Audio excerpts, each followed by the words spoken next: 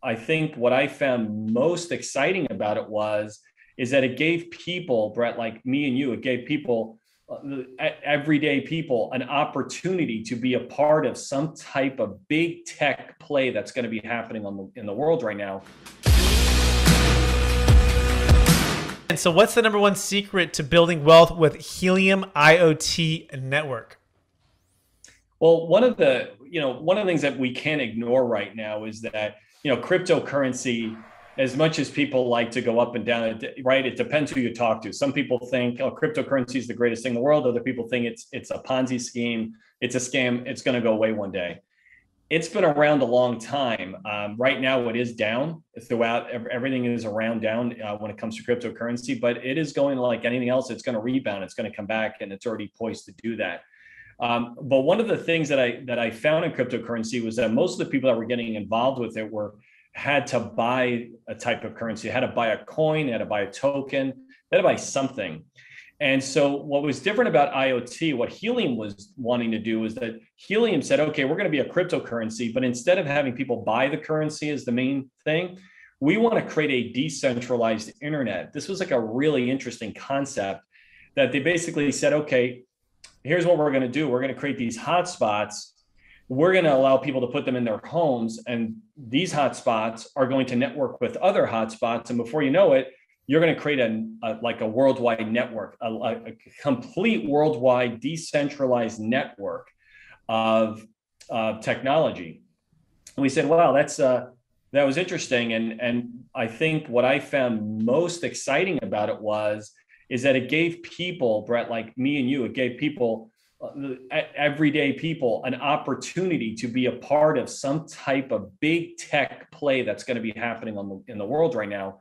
And Helium is a worldwide business right now. It isn't a US business or an Asian business, or it isn't in Latin America, or it isn't in Eastern Europe or England or any of these places. It's completely worldwide.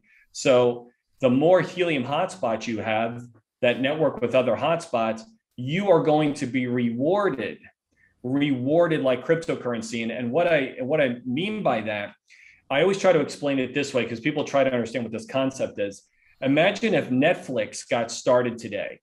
They probably wouldn't just say go online. They would probably send you out a device that you would put in your house, and it would be the Netflix device. And they would say, great, we're going to give you this device, and here's what we're going to do.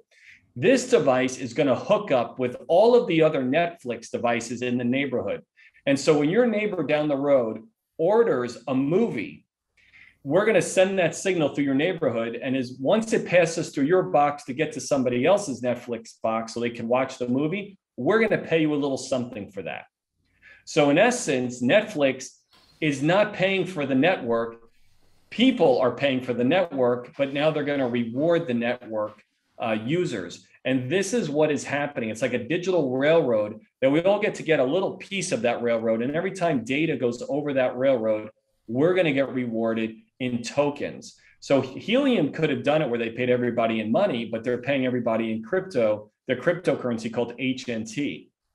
And so once you set it, it's kind of like Ron Popeil. I don't know if you remember Ron Popeil. He was the infomercial guy like 20 years, 30 years ago. He used to have all these crazy infomercials. And one of them was this oven that it was like a rotisserie oven. And he would cook chickens in it on TV, and he sold millions. And he had this thing that he said, once you put the chicken in and you close the door, you set it and forget it. That was his tagline. It was one of the most brilliant taglines. But here at Linkster, it's kind of the same way. Once a box is set up on somebody's property, and we install it, it's very simple. It plugs in, antenna goes on the roof. You set it and forget it. And now the box is going to do what it's going to do. It's going to network with other boxes, and you're going to get automatic rewards in cryptocurrency. And over time, that's going to add up to be quite a fortune. So that's what I love about the passive residual income that, this type of business can actually give you. Okay, so let me see if I got it. So it's like a digital railroad for information or for things, for internet. It's a decentralized internet. It's hotspots connected to one another and you guys need the physical locations and the power probably, right, to run Correct. it, which is on the That's houses it. that people already have. And then by, I invested in a company called DZSI, and part of what they do is it's high speed, ultra high speed internet, right?